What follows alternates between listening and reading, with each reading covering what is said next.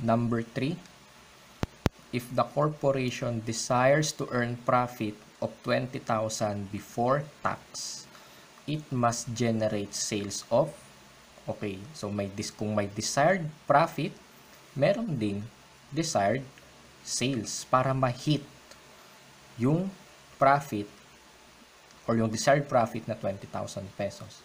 So, sa problem number 3 or sa question number 3, we have to determine the sales in terms of quantity and in terms of amount para ma-hit or para makuha yung desired profit na 20,000 before tax. So, for number 3, so uulitin lang naman natin yung contribution margin income statement. We have sales, variable cost, contribution margin, fixed cost, profit. Okay. Then, the sales is 25 pesos times. So, yung quantity is unknown. Kasi nga, yun ang kailangan nating malaman, yung sales in terms of amount and in terms of quantity. Variable cost, 15 times. So, yung quantity is unknown. Contribution margin is 10 times the number of units para ma-hit yung 20,000. Then, yung fixed cost is 100,000. The corporation is aiming for a profit of 20,000 pesos. So, lalagay natin dito yung 20,000 pesos, yung desired profit. So, gagawin ulit natin, parang katulad ng number 2, work back. Okay. Kung may profit na 20,000 dito at may fixed cost na 100,000, therefore, the contribution margin is 120,000 pesos. Okay. 120,000 minus 100 equals 20,000 pesos, which is yung desired profit. Since may contribution margin na 120 and we have the contribution margin of 10 pesos per unit, therefore, the total sales is 120 divided by 10 equals 12,000 units. Okay, i-express natin siya in terms of formula. So, desired sales in units is equal to, anong kinonsider natin noong una? Yung desired profit, 20. Then, nag-work back tayo. Inad natin yung fixed cost. So, plus fixed cost. Pag pinag-plus natin yan, dalawang yan, makukuha natin yung contribution margin, which is 120. Then, after nating makuha yung 120, dinivide natin siya sa contribution margin per unit. Desired profit is 20,000. Fixed cost is 100,000 divided by 10 pesos per unit. 120 divided by 10 equals 12,000 units. Okay, ibig sabihin lang nun, to generate a profit of 20,000 before taxes, the corporation must generate sales of 12,000 units. So, na-determine na natin yung desired sales in units. Ang kailangan naman natin gawin is yung desired sales in terms of amount. Okay, kung may contribution margin dito na 120,000 pesos at yan ay 40% ng sales. So, dahil nung nag-compute tayo ng CM ratio, 40% yung lumabas na CM ratio. And 120,000 na CM at CM ratio na 40%. Therefore, kapag pinag-divide natin yung dalawang yan, ma-determine natin yung desired sales in pesos, which is 300,000 pesos. Which is equal din kapag pinag-multiply natin yung selling price na 25 times the desired sales of 12,000 units. 25 times 12,000 equals 300. 15 times 12,000 equals 180. Okay, therefore, kapag in-express natin siya sa formula, desired sales in pesos is equal to desired profit plus fixed cost divided by CM ratio. Desired profit is 20,000 plus 100 divided by 40%.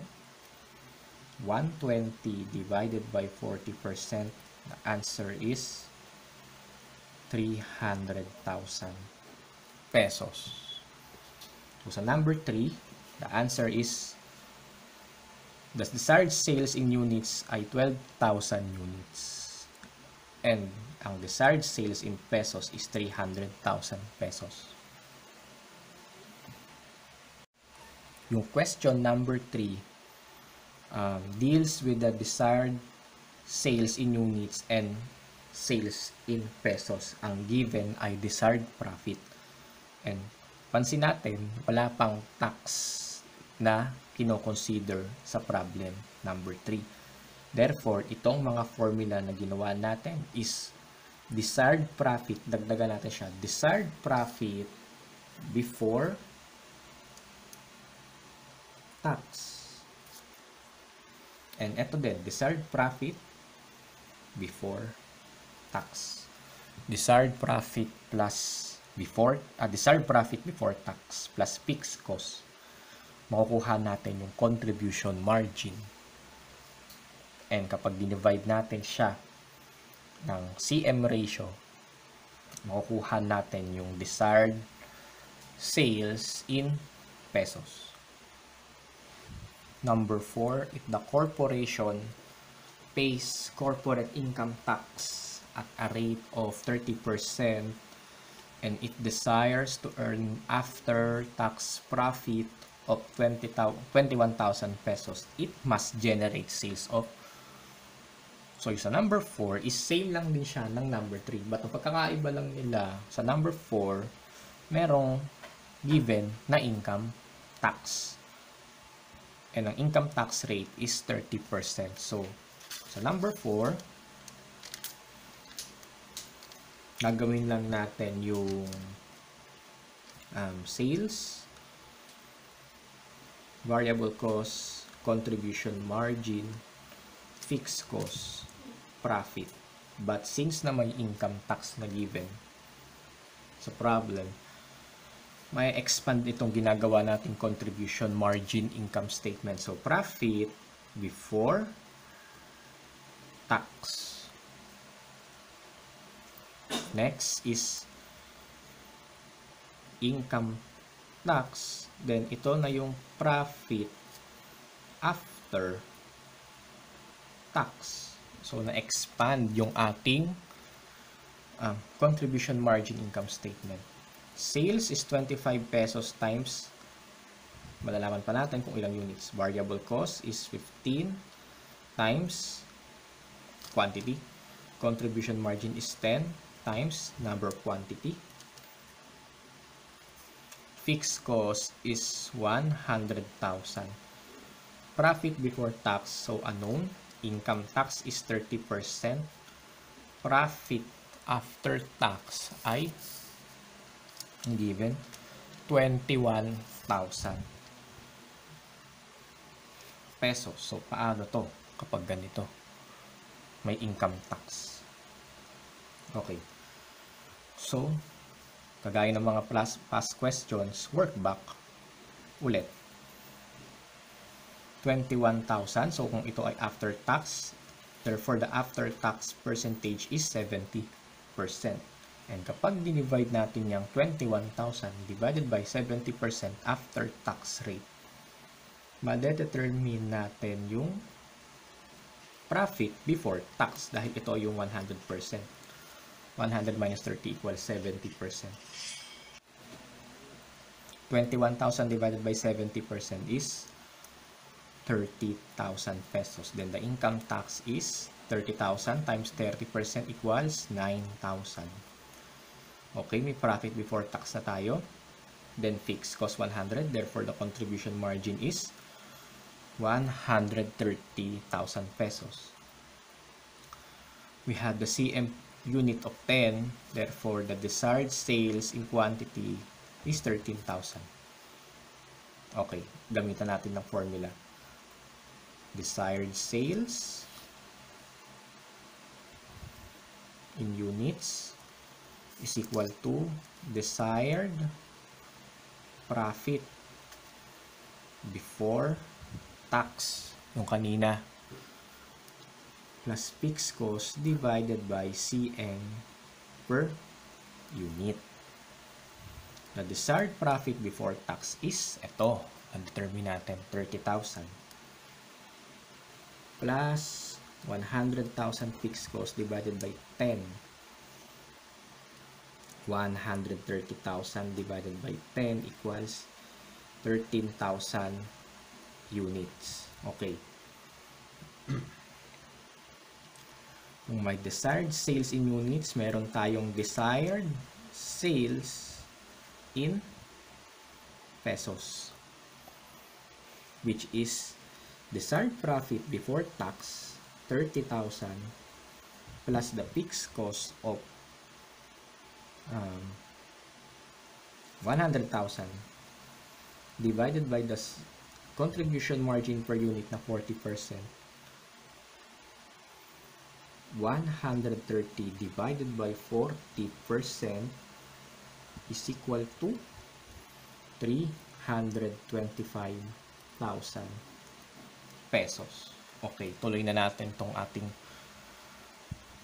contribution margin income statement. So, kung ang sales ay 13,000 in units, 25 times 13 is equal to 325,000 pesos, which is yung nakuha natin kaninang desired sales in pesos. 15,000 times 13, 15 pesos times 13,000 units equals 195,000 pesos. Then, yun na, kumpleto na ang ating contribution margin income statement. So, sa number 4, desired sales in units is 13,000. Desired sales in pesos is 325,000 pesos.